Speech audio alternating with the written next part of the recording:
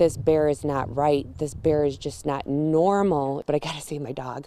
Gotta save my dog. It began like any other night for Heather Willoughby, letting her dog outside before calling it a night. But something was off. I could see her in the light, and I knew that she was coming, but I could also hear that she wasn't coming alone and that something big was right behind her. Something big indeed. A 300-pound black bear had just gone head-to-head with 8-year-old Lucy, a black bear that refused to turn away. It was just not giving in, not retreating, with me yelling, nothing, just paws full spread. Heather was able to get Lucy inside. That's when she saw Lucy's injuries and knew she needed to take her to the emergency vet.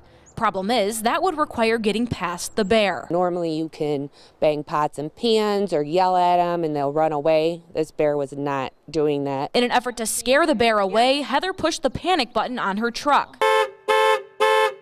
She scanned the trees with her flashlight and proceeded to her vehicle. Coast was clear. But with Lucy in the back seat and her sights set on the vet, Heather turned around to see the bear was back. It kept eye contact. I kept on eye contact, and I was just like, I don't have time for you right now, bear. I need to save my dog. Calmly and swiftly, Heather proceeded to the driver's seat and began her drive to Traverse City's Bay Area Pet Hospital. Unable to stay by Lucy's side due to the coronavirus pandemic, Heather remained in her car, unaware of the extent of Lucy's injuries. Lucy had to undergo surgery as a result of the claw marks on her torso, shoulders, and paws.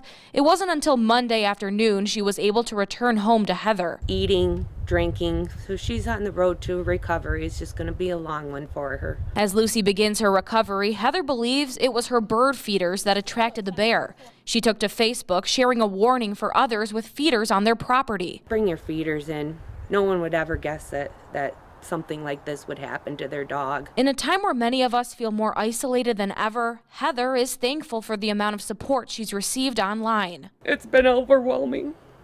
So thank you for your love support. It's not just the Grayling community. It's been through the whole country. Reporting in Grayling, Natalie Spalla, 7 and 4 News.